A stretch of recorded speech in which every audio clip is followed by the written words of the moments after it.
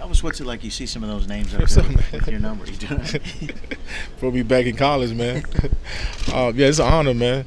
Great company, tremendous players. So to be a part of that is always truly grateful.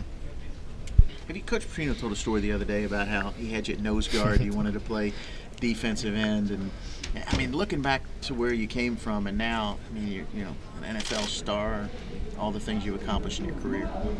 Thanks, man. Yeah, I remember, man, nose guard. I was like, I don't know if I want to get up to 300 pounds.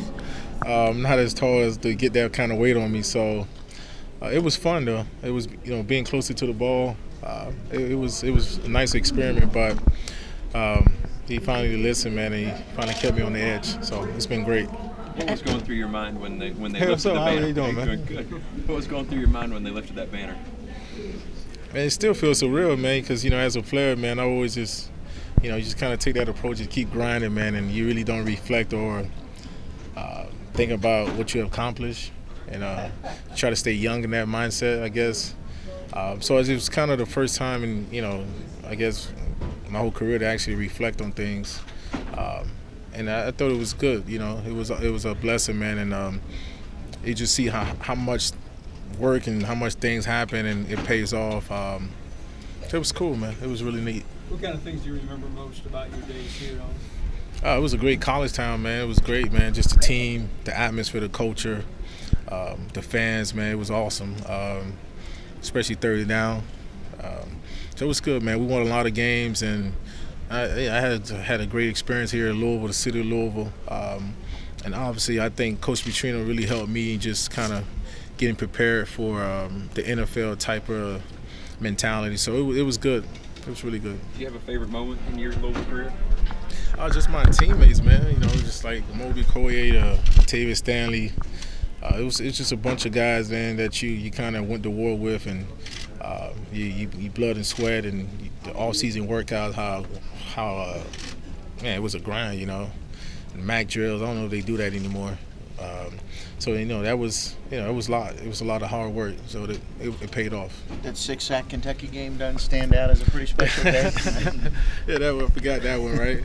That was awesome, man. I wish that was in front of our home crowd, but I remember, man. It was one of those games, man. We wanted to win, and that rivalry was always kind of the kickoff of the season, and to be able to start strong from coming off the great off-season training, it was special. Do you feel like you've kind of spent your career proving people wrong? I mean, you're too small. Then you get in the NFL. At one point, they moved you to linebacker. You play linebacker. You're still making sacks. Right. I mean. That man, it's just being to be flexible, man. I think life kind of happens that way. You can't expect anything. You can't predict anything. And I think a man can be measured of how he can adapt to things, and I just try to do that. What do you think about the current cards that you've had an up-close look at today? Man, it looked good, man. The defense got a pick six, a couple pressures, checking out the young kid. So it's great, man. I think they're still a little young, but I thought the energy, the guys coming out with a lot of enthusiasm, and I think that's where it starts. They say Trayvon Young's that they talk about his get off. That made us. I was watching him, checking him out. Yeah, what do you think? Trying to study to see if I can learn something from him, right? The kid has tremendous upside, man. Seeing they kind of try to chip him a couple of times, he's still able to get pressure. So I think, man, as long as you have a great offense, man, the defense always works out. Ron L. Sorry. When you think back about just like the fan support you've had from Louisville over the years as you've gone on the NFL, I mean, has that been more than you would have expected? That they followed you through your career? It's been loyal, man. It's awesome, man.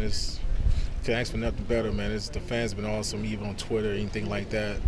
So it's it's good to come home, man, and be a part of this. And I guess when you go away and come back, you realize how special things are. So, man, Cardinal for life. You've now played in the NFL way longer than you played at Louisville. But how much is being a Louisville player still a part of your identity and stuff? It's huge, man. It's kind of where I kind of really got more of my confidence of rushing the passer. Well, I rushed the passer in high school too, but I think here, man, it was more, I guess, I don't know, just something special. It was different.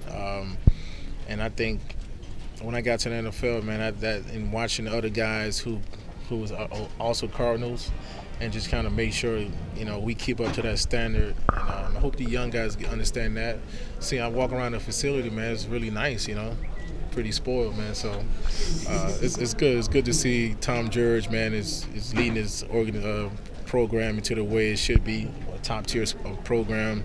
So I'm happy for him, man. I'm glad things are looking up. The campus looks amazing, man. So it's all different from when I was here. Who's your favorite guy to sack? The favorite what? If you could have one guy to sack, who would it be? Who's your favorite guy? Man. Brady, maybe? I've got him before. Yeah. I think I think my gun list is pretty good. All right, how about changing that around? What's your most memorable sack? The one that sticks out in your mind? Man, I would say, you mean in the collegiate level, or? You tell me, whatever sticks out in your mind. I think my most coolest sack for me was probably hitting Brett Favre. He was with the Jets. It was really cold, man, and I was like, man, if I could get this iconic quarterback, it'd be awesome. And I was able to get to him, man, and that was kind of that raised up high. Elvis, where does this honor rank among some of your accomplishments in your career? Man, it's you know, it still feels so real, man. It's amazing, man. I'm just blessed. There's been a lot of things that have happened, and I'm starting to reflect on it a little bit now. But at the same time, man, it's like as you still playing, you have so much work to get done. So my team, we're struggling, so we're trying to get things turned around. So it's not quite the time to reflect too much, but it's up there, man. It's a special. I don't take it for granted. So it's on my bye week to come out here to be part of this. It's an honor for me. So thank you. When did you find the news out that you were getting that? I think early in the year spoke with Rocco, the public media guy here, and he's been my guy, man. He's cool. Always had a good relationship with him, and I think he reached out to me, and we try to dial in what week would be better, and he said my bye week kind of worked out perfect for the home game, so it all felt a good place. Have you talked to this year's team at all? Did you get to talk to them before this game?